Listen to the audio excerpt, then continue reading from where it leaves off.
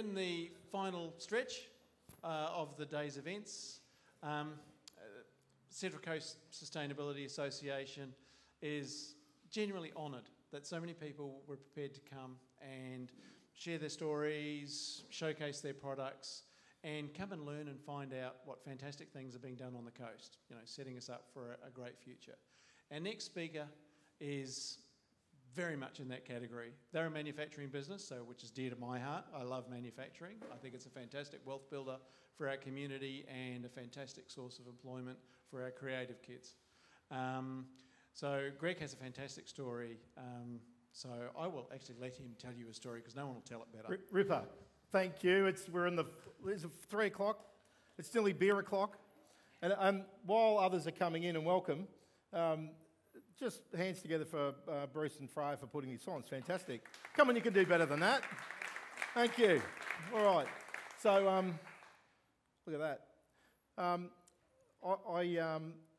My name's Greg Gates, and I'm the Managing Director of Siren Holdings Group. Siren Holdings Group is a privately owned company out of Kays Beach, which, as I understand, is on the very outer limits of the Central Coast.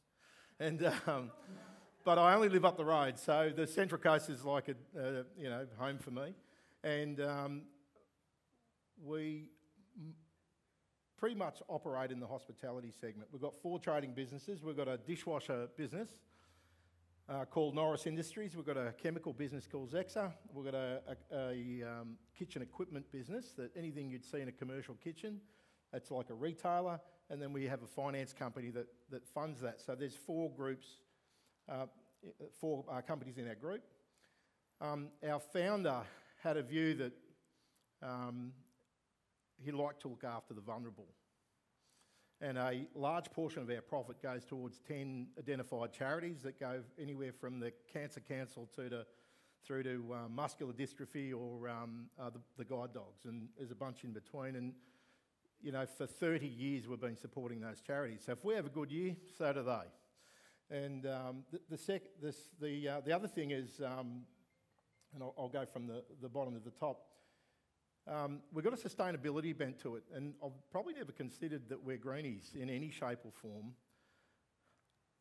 other than we've all got kids and grandkids and we want to leave the place just a bit better than we found it, and that is the wish of our founder. And we've been able to use sustainability ideas to actually make our dishwasher factory profitable, because it's a pretty tough category to make in Australia. And so we've used sustainability ideas over more than a decade to drive down that cost of operations, and I'll talk about that in a minute. And one of our other values is we make it here, and out of those dishwashers that we pretty much make every part that we can. We could get it cheaper from China, we could get it cheaper from somewhere.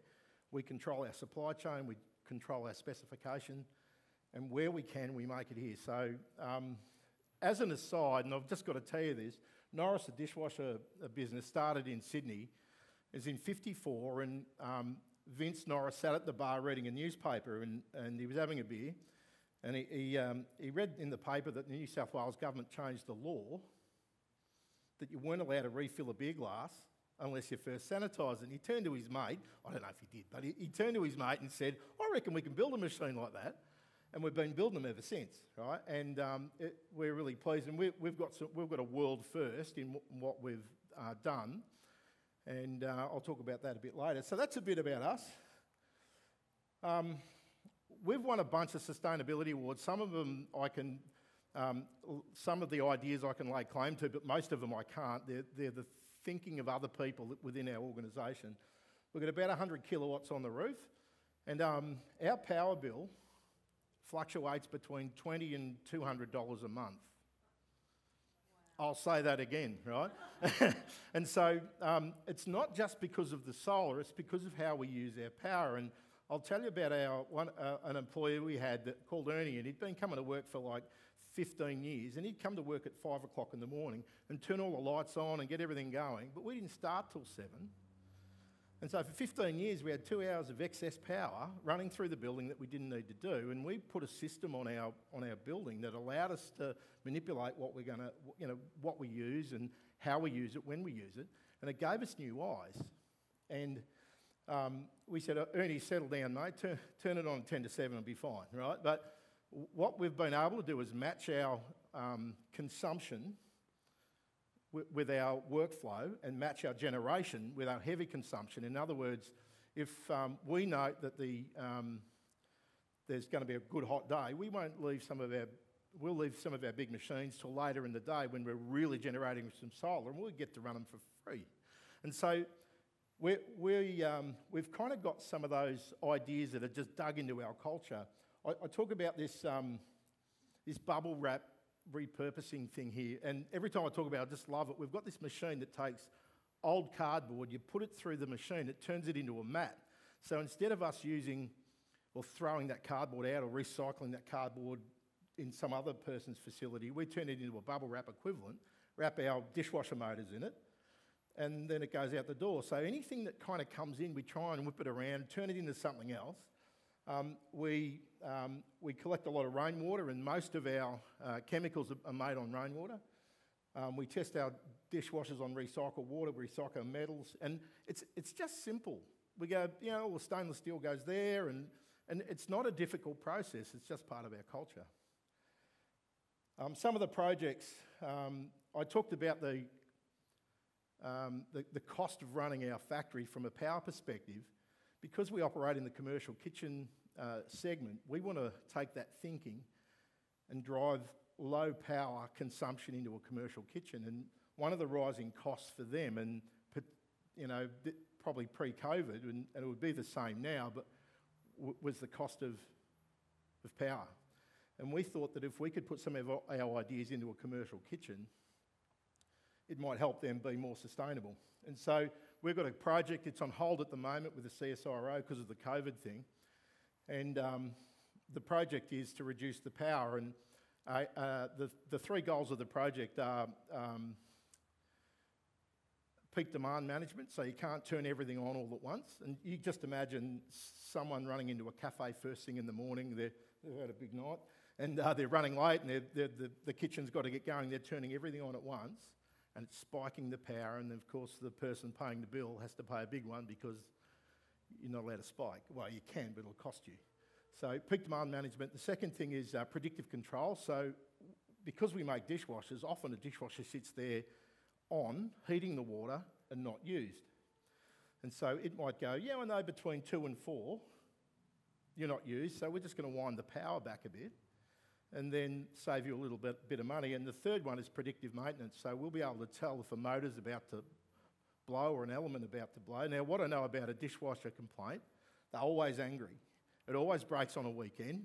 In the middle of service, when they've got 1,000 people in there and everyone's upset, if we could predict that, our customer service levels will improve. We can't do low cost of goods as an organisation, but we can make them smart, right? So,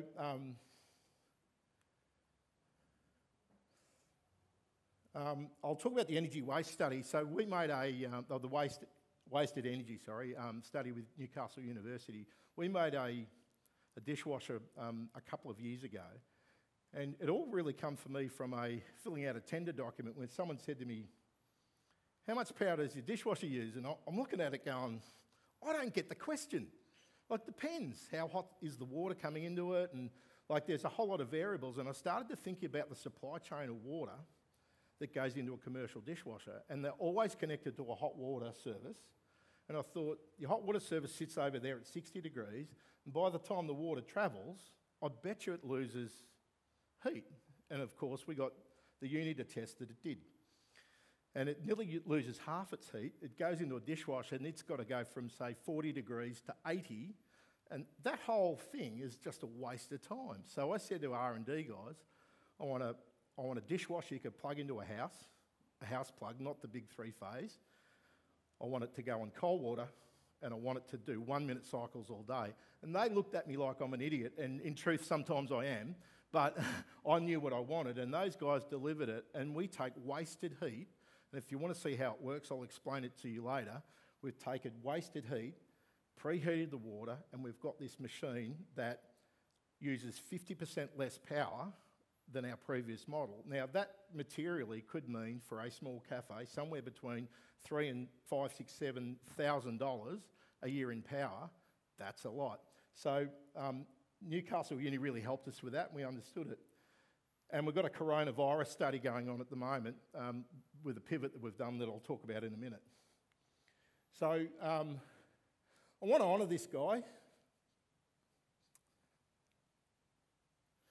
Oh, getting a bit emotional. This guy died.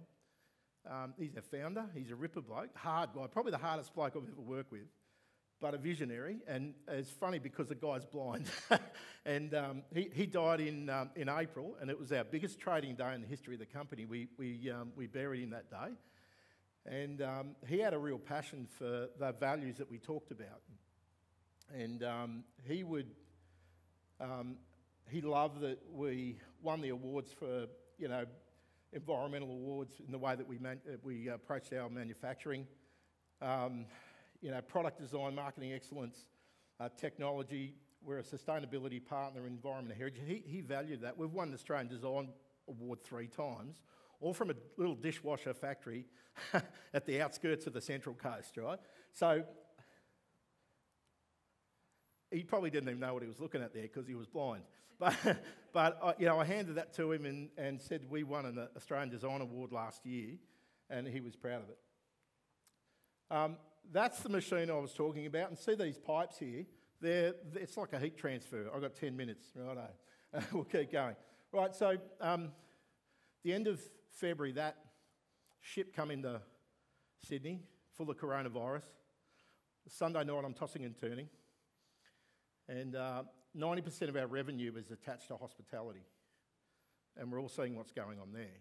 And so I couldn't sleep. I knew our business was about to stop. And we had a small chemical business that made cleaning products, mostly for dishwashers. And so Monday morning, I got our team into the boardroom. And I said, by the end of this week, we'll be making hand sanitizer. And they're looking at me like I'm an idiot. And I said, we had this discussion on packaging and whatever. And all we had was 5-litre containers that we put dishwashing detergent. We had quite an argument about whether that was an appropriate size for hand sanitizer. And I said, I believe there will come a time over the next few months that people will be looking for a bucket load of it, and they'll be coming up going, could you fill this bucket? And so by Wednesday, we sorted out a formula, got raw material, got packaging, got labels. We started taking orders on Wednesday for a product that we didn't have yet. Our team worked day and night, and we did factory trials on the following Monday, and Tuesday we started production. And for an extended period of time, we sold 5,000 bottles a day of that product, right? And I kind of went, see, told you. It was but in reality, it was absolutely amazing. And we don't pretend we knew anything about what we were doing. I've got an excellent chemist, and alongside, we jumped into the uni and said, have you got a coronavirus? Can you test our formulas on a coronavirus? And I'm pleased to say that our formulations will kill the coronavirus. We're still working with the TGA on how we make that claim. And our formulations are alcohol and no alcohol, and the no alcohol ones are the ones doing all the work. Who hates putting alcohol in their hands right now? Everybody, right. So our factory operations went from very, very predictable supply chains where everything was efficient. We wanted to, we would count the steps. If we could reduce the steps of the amount of people walking in the way that we made our dishwashers, there was less labour involved. That's where our head was. And when that happened, our whole business went into chaos, and anyone that works with me go, Greg brings a bit of chaos with him, and he needs some people to make some order. And so we talk about chaos and order lots, and that's how we roll. And if you're too orderly, you just need a bit of chaos to sort it out. So, and I got a distinction over the last few months about the word resilience. And we went from a very strong efficiency focus to make profit to go, if we're going to get through this, we're going to have to be resilient. And I would say we probably run the least efficient we ever have. But what I've also learned is that you throw people into chaos, they organise quickly. And very quickly we started getting better production every day, and people come up with ideas, and we saw the team jump into place. I stole that off the internet, but it very, very well describes what happened with us. And so over that time, I've got some of my team here. We've developed 80 new chemical products, and we've put them into a very big supply chain. So they said, could you make this? We said yes. Could you make that? We said yes. And we just kept saying yes. And we rapidly developed 80 new products to the point where we've gone from the 5-litre container, which is all we had, and even to some degree, these pack formats are all we could source. And we've started a significant business, and it's more than COVID response. So this is some feedback from Associate Professor Nathan Bartlett. Formulations provided by Zexa, that's our chemical business, have been tested for the eradication of multiple human coronaviruses. Infected virus was undetected in 30 seconds. We're doing a 10-second test at the moment, and it passes. So I might add, if I had a board meeting the other day and I showed them a chart of how the chemical sales replaced the lost sales in our hospitality business, and it was really good. So what we're left with, definitely got a new culture. And if we didn't make that move, we probably would have thrown a big blanket over the business and said, come back after the Rona. We've got large new customers outside of the hospitality space. We've got great new chemical products, and we've got interest from all over the world on some of the things we're doing. We've got an improved balance sheet, which is really important. And this year we doubled our charitable donations, which was a fantastic thing to do. And I've actually got some happy directors. What we're left with, just keep aware of key trends. And I say for us right now, touchpoint protection is a key trend. You think about the things. I just touched my face, I just touched this, I don't know who touched that. You know, everybody's touching things, right? And if you want to keep safe, just be aware of that. Where possible, be ahead of the curve. John, our founder, was always ahead of the curve. Our focus is try and do more with less. And my bottom line is I used to think just efficiency and financial sustainability work together. I've seen another picture that go, you know what? Resilience is your friend, right? And there's some pain in resilience, but I'm really pleased we've come through that. We've got a whole new business. It's really exciting. We're a bit tired, and that's our story.